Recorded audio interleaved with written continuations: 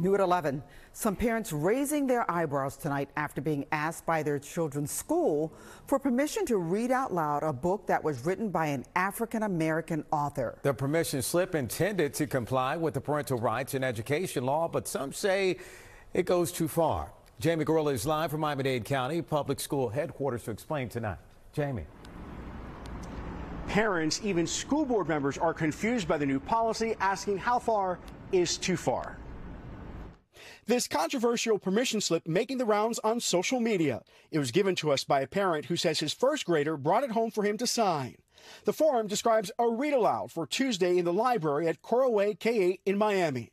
It says students will participate and listen to a book written by an African American. It also says guests that may attend are fireman, doctor, artist. The parent telling NBC6 this is an unneeded process for our overworked teachers and can create more division among parents. School board member Dr. Steve Gallen.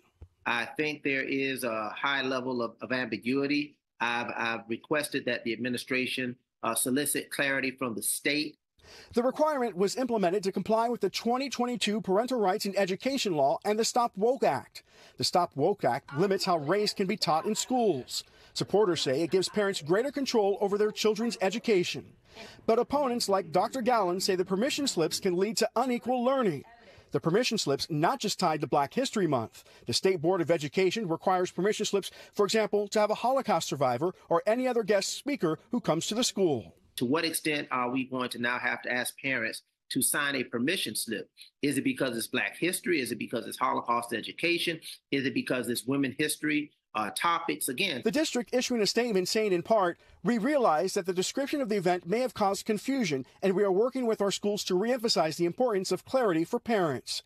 However, in compliance with state law, permission slips were sent home because guest speakers would participate during a school authorized education related activity.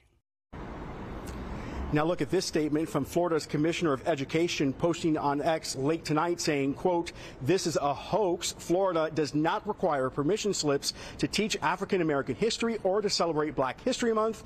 Any school that does this is completely in the wrong.